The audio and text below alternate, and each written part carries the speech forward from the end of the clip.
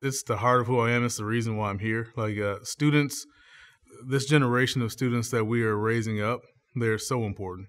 And if we're going to continue to have healthy, thriving communities, if we're going to help to build bridges to new areas and new depths and new horizons, we know of all the different things that kind of go on in our society. Our diversity has always been a peak piece of who we are. I think our kids grow to deeper depths because they're able to touch elbows with students from all over this area. And it's not just about skin color. It's not just about, money, but it's about experience. So when we can bring all the different experiences together, whether it's your favorite foods, whether it's where you've traveled before, whether it's traditions that you have on different holidays, when you bring all that together, it teaches our students how to be great when they go out into the world and how to be able to be relational with people, how to win students for Jesus, which as a Christian school, that's a big piece of ours. And so I think that's the biggest piece about diversity for us is that it helps us to impact the world in a greater way. And that we're not just singularly focused on just the academic piece, but kids know how to hold conversations.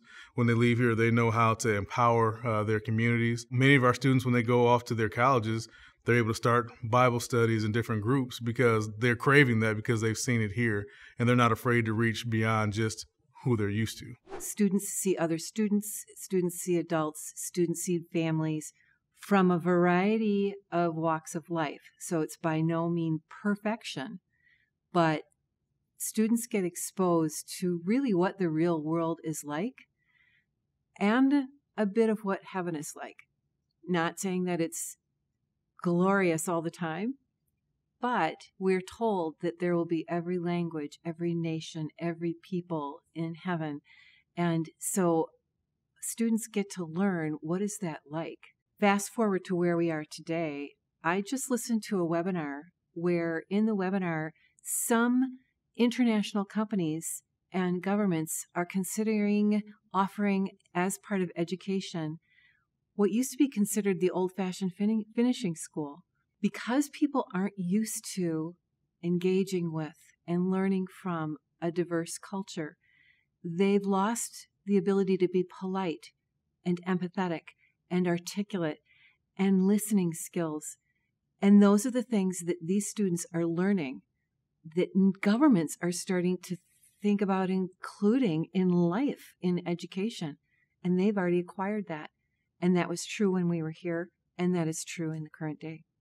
In 5th grade, my teacher was Mrs. Scott, and every Thursday she would let us pre-COVID play board games up in her room, and that was when we invited other people outside of our friend groups to come and play, and we would talk, and that's when I started really making friends outside of my friend group, and I feel like that was with a lot of other people too, so we all started to connect, and we brought that up into 7th grade. I definitely would say from the outside, that's different from any other, especially private school that I've interacted with, is the diversity in socioeconomic status and race and ethnicity. I mean, you can look at literally any class in this school and see kids and teachers from all over the city and the suburbs. And I think that's a really unique part about Eastbrook Academy.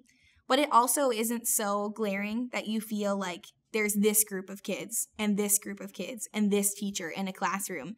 You don't really notice it. You notice it when you first walk in. But then if you watch the kids interact with each other, they're just friends, they don't feel like, oh, this is such a unique and diverse place. They're just friends because that's the atmosphere that they've created here.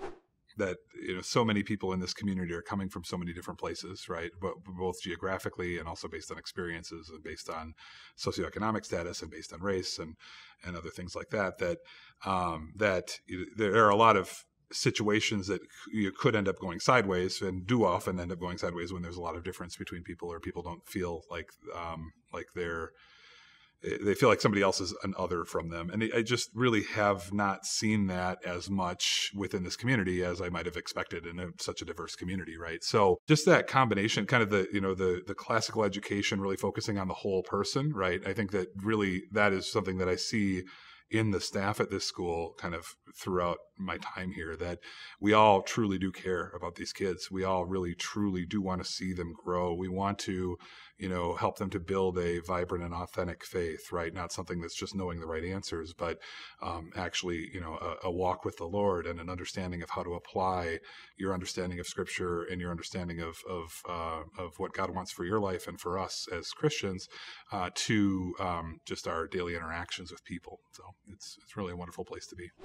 I think that being one of the core pillars of the school, diversity is important. I think as a not just as a country, but as the world evolves and grows, it's changing. The way things look is changing. And I think it's really important for kids to be able to engage with people who don't think like them, who don't look like them, who don't act like them. I think it helps you grow in your character and your integrity. And as a family and be members of this church, we've been able to experience that.